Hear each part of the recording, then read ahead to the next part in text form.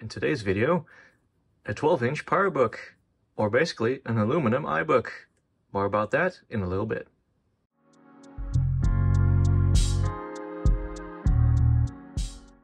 Alright, welcome all to a new video.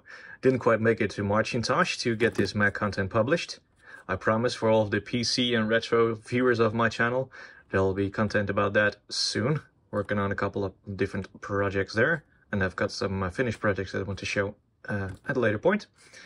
But first, let's take a look at the 12-inch Powerbook. Now, I always wanted one of these in my collection. I could never find one that was either nice enough or affordable enough. I'm not going to make any secrets about the fact that I don't want to spend hundreds and hundreds and hundreds on acquiring a machine like this in decent condition, because let's face it, this machine will not get used much. It's just here to look nice, occasionally boot up, have some fun with it, and put it back into its sleeve and put it away in storage. This is not something that I intend to daily. It's just something I want in my collection because I really like how it looks. I absolutely love the Apple aluminum design from this era. It's also one of the reasons why I'm one of those few idiots on the planet that prefers the older aluminum design to the later unibody designs that Apple did on the MacBook Pros. In fact, just hold on one bit. There's also a video subject coming soon about one of these. It's only slightly bigger, right? But yeah, this is a 17-inch pre-unibody MacBook Pro. Let's put that away. That's also one of my recent acquisitions. I actually got that before this one, but I want to take a look at this one first. Now, in the beginning of the video, I said this is the aluminum iBook. Now, for a comparison, because we all know that I have iBooks galore, here is a 12-inch iBook. Just taking a look at the surface here, we can see that the iBook is a little bit thicker. Of course, it is made from plastic. This is a design cue that they kept going until the discontinuation of the original MacBook line, which was mid-2010 was the latest version that was still plastic, and then they let that series die for another 5 years, and then they came out with a 12-inch MacBook. Again, going back to the 12-inch form factor. Nice trivia there. Yeah, back in the PowerPC days, there was also a difference between the home-oriented machines, the iBook, and the business-grade machines, the Powerbook, later MacBook Pro, MacBook. A little bit more easier to differentiate in terms of name. But they have the same overall design aesthetic, rounded corners, nice edges here, they're all smooth. Both of these machines have a latch button in front, and a battery, same location.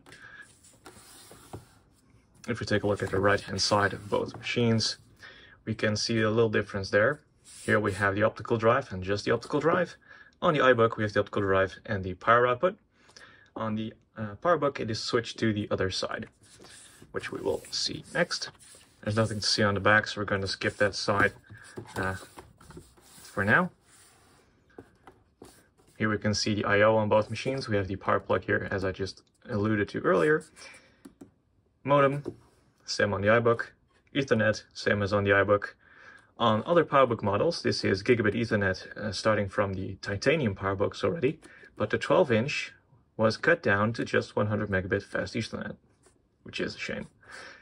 FireWire 400 ports, 2 USB 2.0 ports, mini DVI on the Powerbook, mini VGA on the iBook, because VGA was more prevalent at the time for the home user, for their home displays, and projectors as well in the schools, but DVI was more of a business-grade digital connection. We also have a line in, which we do not have on the iBook. Guessing the lock on the Powerbook is here, on the iBook it is over here. Right. So that's not where all of the similarities with the iBook end. They both have the same 12-inch display, they have more or less the same battery life, they use the same optical drives, the same basic CPU, just that the Powerbook was always positioned a bit higher, so they gave it a little higher bus speed, which clocked the CPU up, because they all used the same multipliers in the end, and that was about it. Here we get a nice view of the machine. So yeah, we get a nice metal edge around the display. It's a 12-inch display, 1024 by 768. We get our familiar Powerbook and pre-unibody MacBook Pro keyboard. I really like these keyboards. They feel very nice to type on. It is not backlit on the Powerbook 12-inch. Again, one of those cost-cutting measures. This was really the baby Powerbook in that regard. And yeah, also flash up on the screen what these machines actually cost, because I can't remember from the top of my head, but you can see the price difference there, which may or may not have been worth it to the average home consumer. Internally, again, they have IDE hard drives. They both the iBook and the Powerbook at this period have wireless and Bluetooth. On the iBook, they were optional until the late 2004. Then they were included standard. On the Powerbook, the 2004, which this one is, already has both of them as standard. The iBook has a Radio 9200 mobility with 32 megabytes rather of memory. This has a GeForce FX 5200 Go with 64 megabytes, so slightly more powerful CPU or GPU. CPUs are the same more or less. This one has slightly higher bus speed, which clocks it up to 1.33 gigahertz, and the iBook of the same period was a 1.2 gigahertz. So slight bump there. But yeah, for the past 5 minutes I've just been ranting about the fact that the Powerbook 12-inch is basically just an iBook, so why not just get an iBook? I guess that's what most people did, because these are not quite as common as the iBook G4 was. There's definitely a big difference there in terms of overall availability. As you may also have noticed, I've completely booted it up on battery power. This machine still has a functioning battery. The things I did to this machine in particular are the following things. This was already maxed out in terms of RAM by the previous owner. I decided to swap the hard drive. It had a 40 gigabyte Western Digital in it, which was not original. I replaced it with an SSD. That is, I think, I should be able to find that out. 128 gig. What did I type find? I want to type disk utility.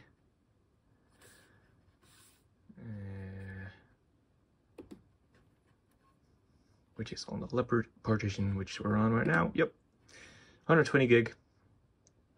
It's in one of those M2 or M.2 to SATA and then IDE adapters. So, you know, you can buy this for about $10 from Amazon and just get a cheapo SSD, the cheapest one you can find in the right capacity. 120 gigs is pretty much decent enough for this. Still says it has 3 hours of runtime left. I did not replace the battery in this. This is, I think, the original battery still, which is very nice. And yeah, again, as I said, the memory was already maxed out at 1.25 gigs. I'll give it a zoom action there so we can just see the screen a bit better from this point forward. There we go. We have macOS 10, 10.5.9. This is Sorbet Leopard. I think this is the latest release of Sorbet Leopard. You can download that from the Macintosh Garden. It's an optimized version of Leopard for PowerPC Macs, and as you can tell, it runs pretty well.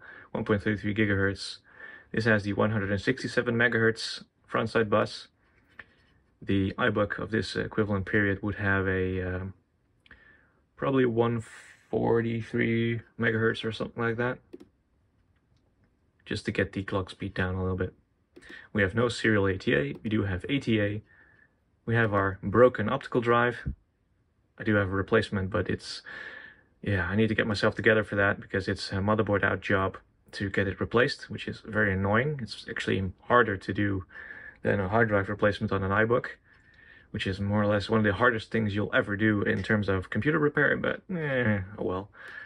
And we have our Intenso 120 gigabyte SSD, which I bought for about $20, I think.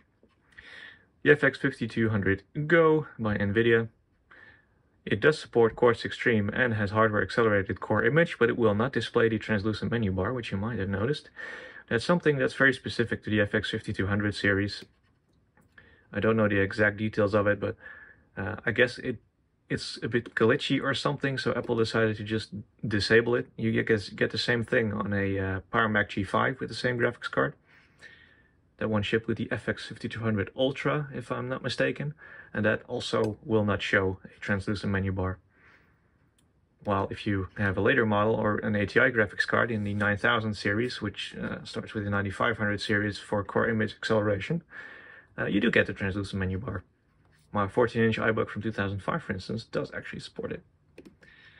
So, optimized, I said. Sorbet Leopard, which I'll not get into too much. Here is Office 2008. As you could see, it started up in just a matter of seconds. It is one of those notorious applications that always runs like crap on a PowerPC Mac, in my opinion.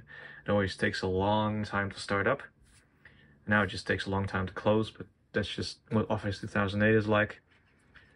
We have the latest iTunes. Of course, we have some amenities like Time Machine, so we can make backups of the machines. We have the Sorbet App Store as well as the PowerPC App Store, which I installed. And Interweb PPC G4 for a better web browsing experience, now that 10.4 Foxy is dead. So that makes these machines still somewhat useful for basic tasks. In fact, I have some plans for this machine. I said earlier in the video that I was just saying that this will probably end up going back into the storage, but I'm still deciding on a couple things. For the future of this channel, I actually want to start writing scripts for my videos. I actually really enjoy doing these off-the-cuff videos, but just talk to the camera. But I also want to do some more scripted stuff, some more in-depth videos on some subjects. And I do want something that I can comfortably type on and just do some word processing. And I think a laptop like this is absolutely perfect for that, because I don't need much. I just need to type out some text. Oh my God, my tongue is not working today. And go for it with that. And you know, the fact that this is mobile, it's easy to carry around, it's not terribly heavy, it makes it a very good candidate. But I'm sort of debating between this, my 15-inch Powerbook and my 17-inch MacBook Pro, and I want one of these machines to have a dedicated purpose for the future, but I'm still deciding on that. But that's just something for the future. Right, so I guess this is all the time I really want to steal from all of you regarding this little machine here. We're going to shut it down now and finish the video here. I hope you enjoyed this video on the 12-inch Powerbook G4. I hope you enjoyed this video. I thank you all for watching, and I'll see you guys in the next video.